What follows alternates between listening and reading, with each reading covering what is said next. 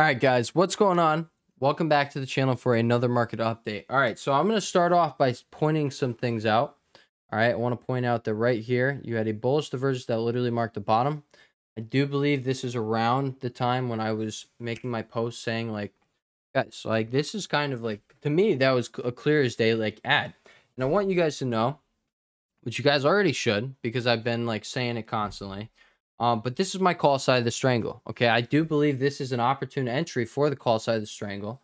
We got this hourly broadening bottom slash bear flag formation. It did seem to have bounced right at the bottom, and I did actually connect it. So if you don't use the wicks and you just connect the bodies of the candles, then yeah, this is what you would get.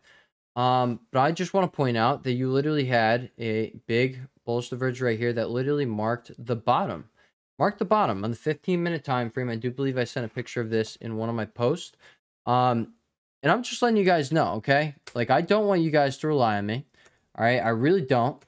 Okay? I'm going to stop posting the 3-minute bearish and bullish divergences unless, like, I really see some convergence, okay? If I see something on the hourly chart, the 15-minute chart, the 3-minute chart, it's all pinpointing one exact entry. I might throw it in there.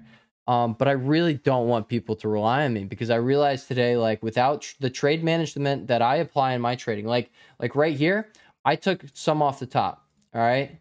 Like, I took pretty much 1/3 of the calls I had off the top here, just because there's that forming. All right. And I realized, like, hey, I wanted to sell when they were right about at break even. Okay.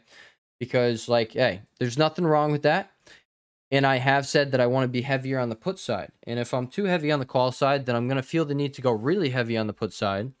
And I don't want to have this be a large part of my money currently. All right. This is a first for me. I'm doing a strangle. All right. So I do believe risk management is needed when entering something like this, but also when trading intraday. Okay. Like what I've been calling out, that is what I had a realization today. Without my trade management, I probably wouldn't be all right now as like what I am right now. Right now, I'm down $70 on the day. That's perfectly fine. That is perfectly fine. But earlier, it wasn't like that. All right. But up here, I noticed I was up big. All right. You just add at the opportune times and you apply trade management / risk management. But if the newbie traders, or the people that I'm kind of trying to target on Webull, because, like, I'm trying to give people, like, a guide here. Like, if you don't know what you're doing, please don't keep losing money. Here is what to do. But I don't want to give people, like, just exact things to do. I really don't. So I'm going to stop trying to call out these 3-minute bullish and bearish divergences, even though they really are accurate. And I keep just nailing it. All right, like, this was the bottom. I was sitting next to my friend, and that's when I had the realization, like, it's, like, actually scary. Like each and every buy has consistently been, like, very, like, I've just pretty much not listened to the emotions. All right, completely not listen. And now I'm up on the day. All right, like, that's what I'm saying. Like, but without that, I don't know if I would be up on the day. You know, are you picking up what I'm putting down? Like, it's really just. That's what I'm getting at. Like, it's really, it's a must that someone applies risk management / trade management, or they will get creamed. All right. Like, if this thing, we're going to pull up this right here. We're going to get rid of that. We're going to pull you up right there. So if this thing doesn't break here, which you already did, but if it doesn't break here, then you have a clear as day bearish divergence. I will be taking even more off, all right? Because I am a safe guy, okay? Especially from the account that I am trying to trade the intraday moves with. I'm definitely taking money off them calls, all right? That's what I'm trying to do with that account. I'm trying to see if it outperforms my normal account, all right? So I just want to see, all right? Because so far it is, like, to the max. And it's just because I'm only trading with, like, I started off with 1 or 2 contracts in there, and it allowed me to make several buys throughout the day on whichever side I, like, had a bias towards because of my daily TA. So yeah, and all in all, I could have sold the calls and went short at these times, and I could have made even more, but I'm not going to do that. Because I just, we're in crazy times right now. All right, we're going into FOMC. This is the first time doing a strangle for me. All right, and I need to make sure this is this is a solid entry. It's a solid position. All right. But if I'm seeing warning signs, I've been readjusting all day.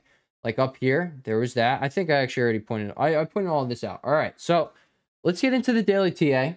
which really has not changed much. But I do want to point out that we do have a... This is a bearish Harami, right? Because it's an up candle. Like, here, hang on. Let me go over here. Okay. Go over here. Pattern. Oh, it was actually... I don't know why I even pulled this away. Bring you right here, okay? Is it doing it? Bearish Harami. Bearish Harami. Pattern site? Yeah, the patternsite.com. Okay. Oh, shit, man. Tested performance. Bullish continuation. 53% time. Guys, we got hope. The TA, the candlestick is on our side, guys. It's on our side. All right. I really do think I was making a very good choice, though, at adding calls down here. Like, I'm serious, guys. I continuously have been doing this, and I was talking to my friend about it, and it's like just a scary thing. Like, it really is just a scary thing. Like, you are continuously, like, it's almost like you're buying a knife. All right. But once I see the next thing, like, once I see this clear as day bullish divergence start forming right in front of my eyes, when you got the 15-minute chart doing this as well, marking the same exact spot as the other one I just pointed out, like, dude, it's so clear as day that, like, you feel like an idiot for not doing it. And that's how I've been trading. I've just been not using, like, a lot of size on these intraday moves. I've been trading it. I've been doing very good the past week. Yeah, actually, the past week, I've really killed it with these intradays.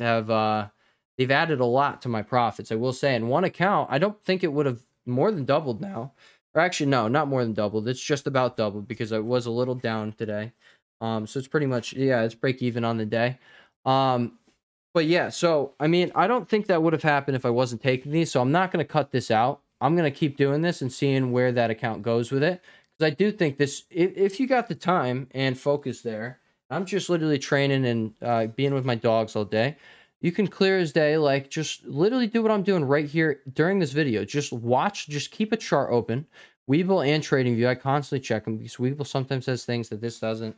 This has things that the other one doesn't. But, like, I might even take some off the table right now because now I'm up a little on all the contracts, right? I might take some off the table because look at this. You have, like, unless, I mean, I don't know. If this thing starts turning down, then I do think, yeah, it's turned down right now. Like, this might be a bearish brain fart, bearish divergence forming right in front of our eyes. This is a perfect example. All right, so I don't know if it is going to, but I'm just going to keep that up. And just know if this move continues up and it breaks past there, then past this right here, then there you go. But if it starts, look at that, guys. Look, we might have just called a thing where someone could potentially trim. Should I potentially trim? I'm going to stay in him, all right? I'm going to stay in. I'm doing the strangle, and I might do it in both accounts. I don't know. Right now, I'm only in the calls. But yeah, guys, so, like, if we get right up to FOMC tomorrow, and it's like, we're saying 130, all right? It's 130, or we'll say 145, whatever it is at, okay? Like, I mean, they announced what they're doing at 2 o'clock. So, like, 155, realistically, I will start entering these October 21st puts.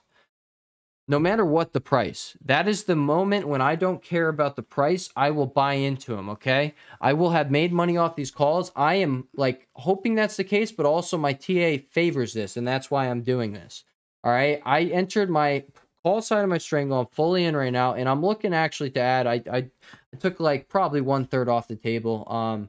I think it was right here. Yeah, this bearish divergence I was seeing right here. And I'm looking to add that back, okay?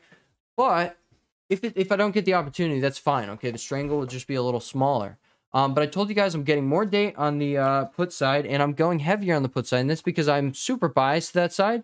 And think about it this way. If the market starts going down off this news, the dealers, it doesn't, like, the amount of puts that's on that whole side will actually crash the market. And we might get a 30 to 50. Like, I'm talking some crazy shit. If it's like, if the squeeze doesn't happen upwards, I'm serious, that's what's going to happen. The dealers get squeezed. Like, always behind these market moves, these big-ass moves, like this candle right here, someone's getting squeezed.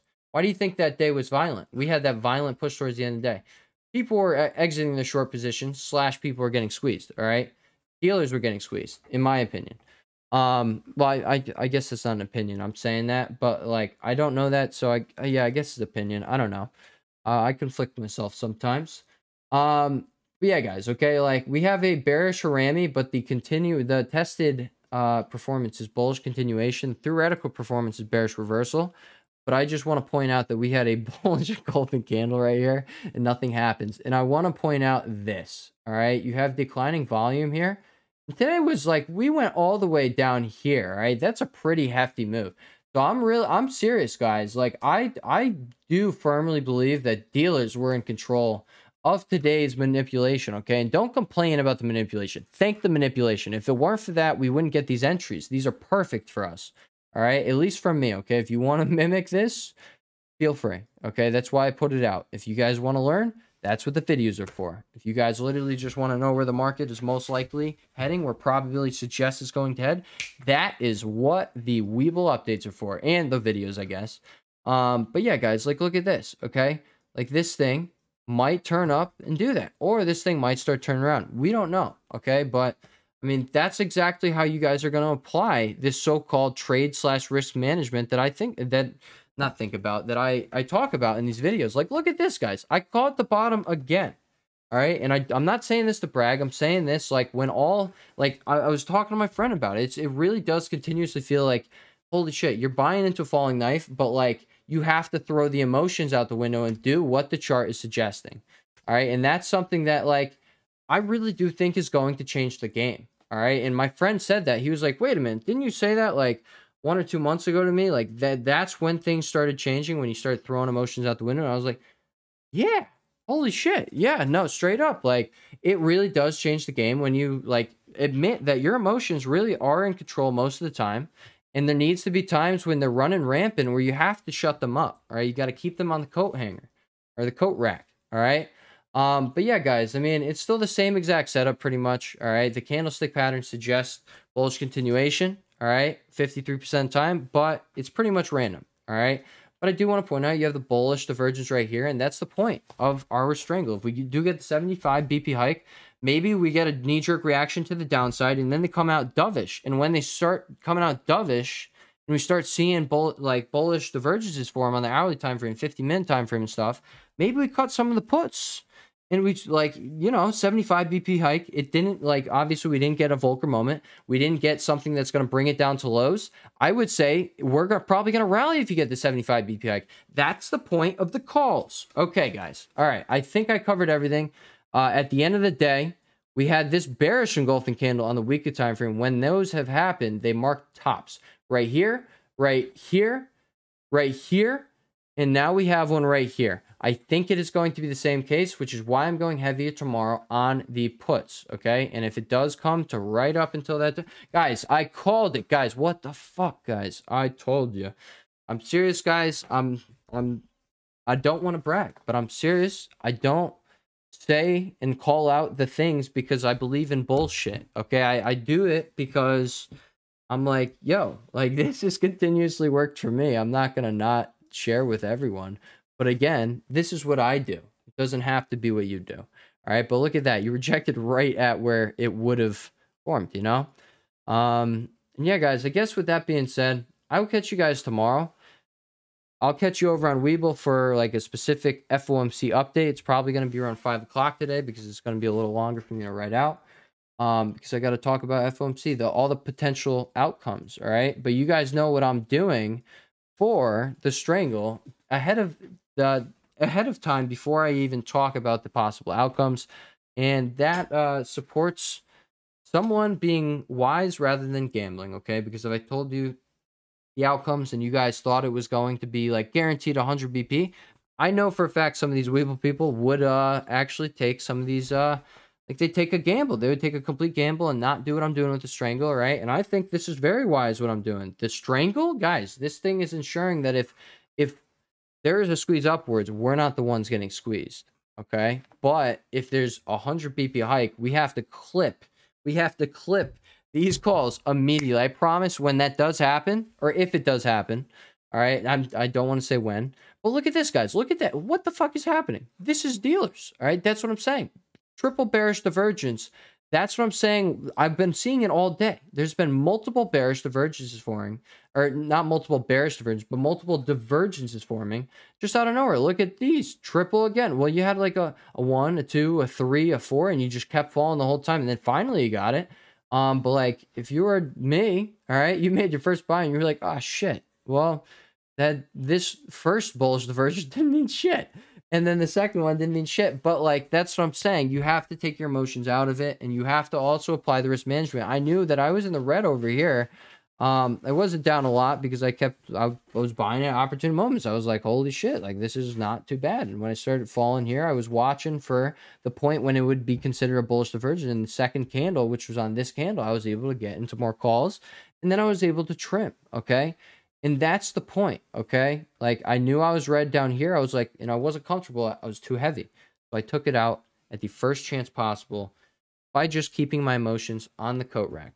All right, guys. So with that being said, I will catch you guys tomorrow or over on Weeble, whichever you prefer. And yeah, peace out, Cub Scouts.